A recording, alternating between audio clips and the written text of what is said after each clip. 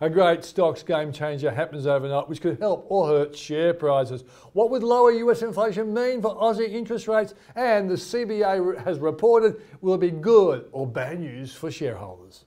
I'm Peter Switzer. I'm Paul Rickard. And we're mad about money. Paul, I've been waiting for August 10 US time for a long time. Yeah, you're one of the most excited people about August 10. That's US time, right? Exactly, because I think this inflation number is going to be critically important. Remember, the last number we got, June, 9.1%. The market's expecting about 8.8, 8.7.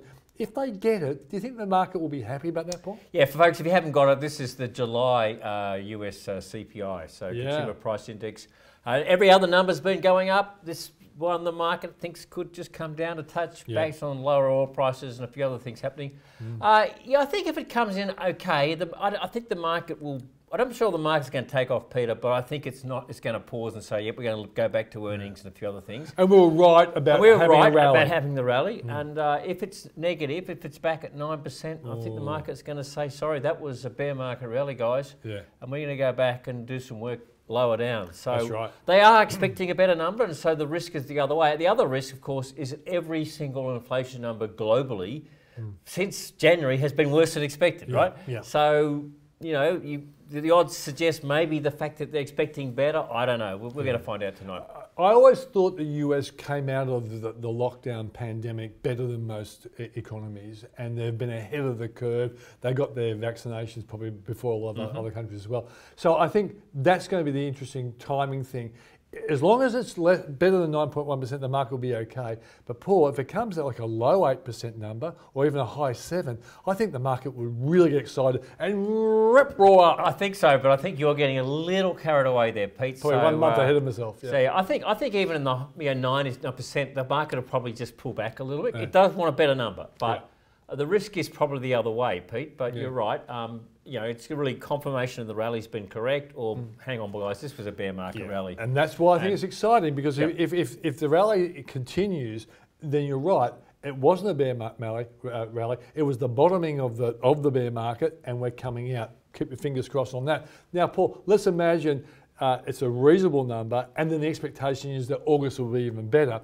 That could slow the Fed up. What do you think it could have to Aussie interest rates? Yeah, I think it probably could also just make the Australian RBA just slow down a touch too, because we're playing follow the leader here, right? I mean, Phil Lowe's never been on top of this. No. He's reacted to the market. He's reacted to what's going on in the US. We're catching up, you know. So I think the central bank view has always been, because they all didn't see this coming, right? Yeah. That this is sort of transitory. Yeah.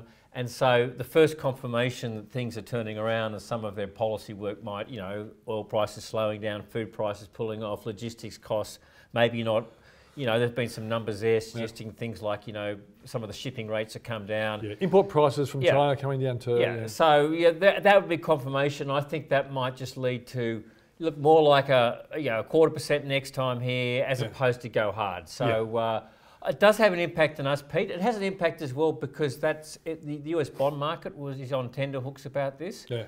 And our bonds will follow, in the same way. So US inflation coming down is good news for the Australian share market as well. Yeah, I should throw in Kathy Wood, who's the fund manager at ARC Innovation Fund, which is a big tech fund.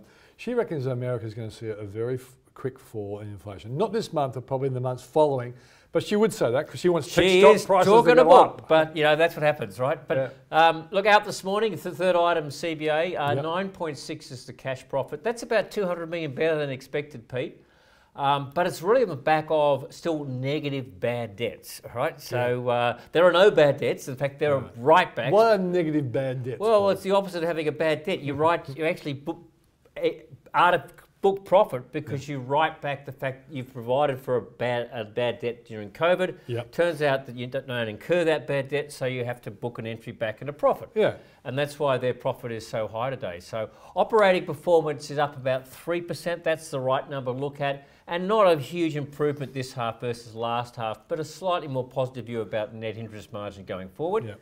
So I think the market's probably going to be okay with it. Dividend $2.10, takes $3.85 to the full year. That's about on expectations.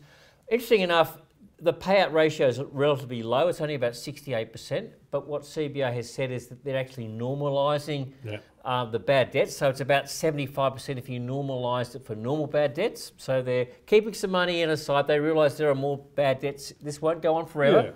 Right? Rising interest rate is going to hurt some businesses. And so they're normalising it for that. So I think you'd say that's conservative and prudent. NAB result yesterday was a bit on the weak side. Banks got sold off. I think the market's going to say, okay, this is probably okay. I'm not saying we're going to have a huge rally in CBA today, but I think a little bit on the positive side because this is the stock people want to own. There's no reason to sell it. There's nothing bad going on, and it's basically tick the boxes. And if you use $3.85 as the actual cash dividend over the year, and you look at the share price around 100, this is about a 3.85% yield with franking credits. It's still a good dividend play, and that's why a lot of people buy CBA around these prices. When it drops to 60, then it's a growth play. I think, look, you just see it every time the market drops, it's the first stock the institutions buy, right? And they're buying it basically because they know it's the safest, right? That's just the reality. And NAB's result yesterday was a touch disappointing. ANZ's got its own problems, Westpac's got its problems, they're cheap.